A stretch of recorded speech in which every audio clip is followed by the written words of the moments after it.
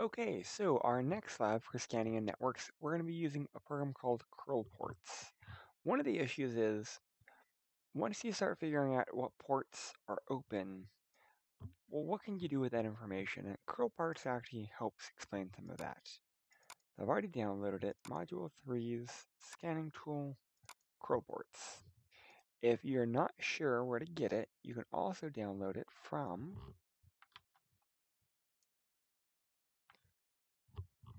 nearsoft.net. It's in Utilities and the C port. This is what it looks like. Alright, so once we open it, you'll start seeing all of the sessions that are open. You'll start seeing the addresses. And so as we start looking at things,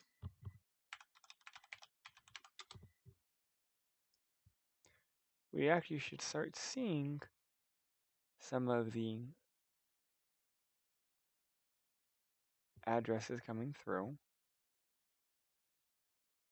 their remote addresses, and things of that nature. So I want to go ahead, I want to do an NS lookup. NS lookup, google.com. I want to use this first address, 72.195.166.27 for my Google. 72.195.166.27. That takes me to Google.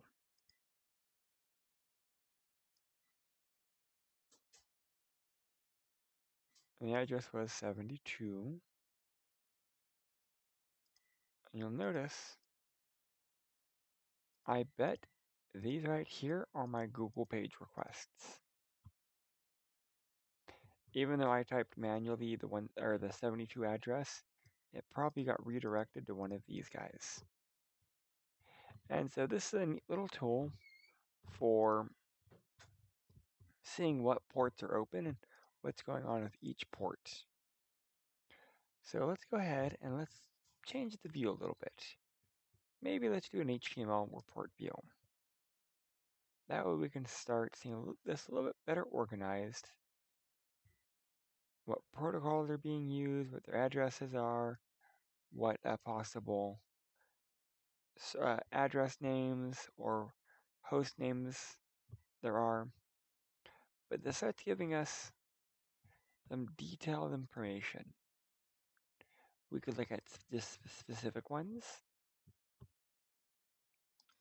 And that's actually really it for this tool. Thank you.